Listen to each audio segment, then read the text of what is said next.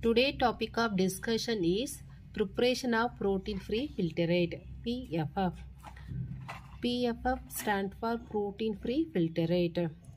It is a protein-free blood. When we remove all protein from blood, then the remaining specimen name is called protein-free filtrate. When we are removing all the protein from blood, the remaining specimen name is called as protein-free filtrate.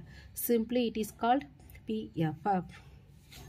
Second one is preparation of that protein-free filtrate. It is prepared by precipitation of protein. How we prepared? By precipitation of protein. Removing protein from blood can be done via some technique. But that most widely used method name is called as Folin Wu method. Folin Wu method. Now we will discussing Folin Wu method. This one is the most used method for precipitation of protein-free filtrate. This one only mostly used method. This method is done before doing laboratory estimation of creatinine, urea, uric acid in blood. When we will do before estimation of creatinine, urea and uric acid in blood. Principles of protein-free filtrate. All protein in blood are precipitated by anion. These anion that are used in the test name is called tungstic acid. Tungstic acid only. Here we are using anion. Tungstic acid. One element, sulfuric acid, is necessary. Sulfuric acid is necessary because it helps in the conversion of sodium tungstate into tungstic acid, which is very important for this test. Second important reason, the sulfuric acid has the tendency to break RBC, which help in the formation of dark brown color from dark red. These are the two reasons make sulfuric acid is an important element in this test. In this test, we are using sulfuric acid because of two main reasons. One is first main reason is conversion of sodium tungstate into tungstic acid. Second one is formation of dark brown color from red color.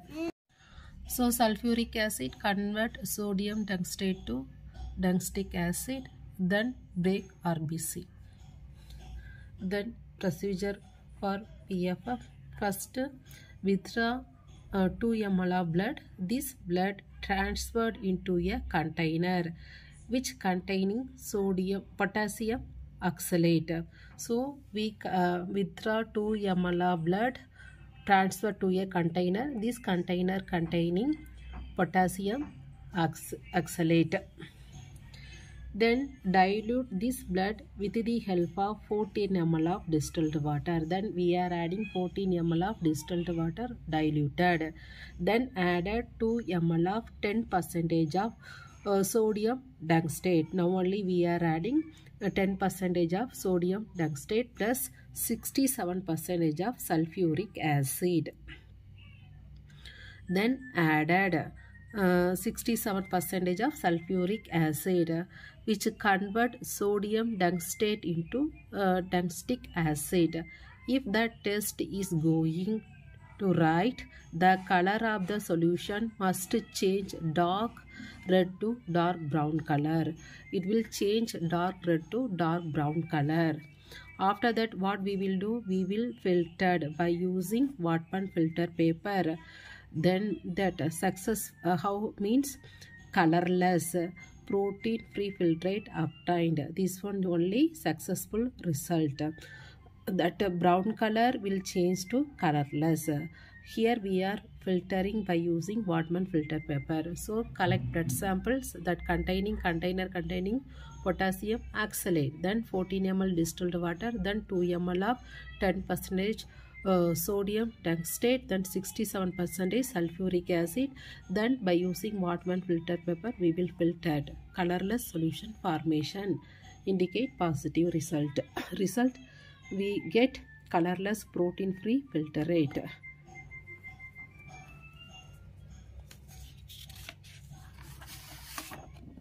This one is the statement form.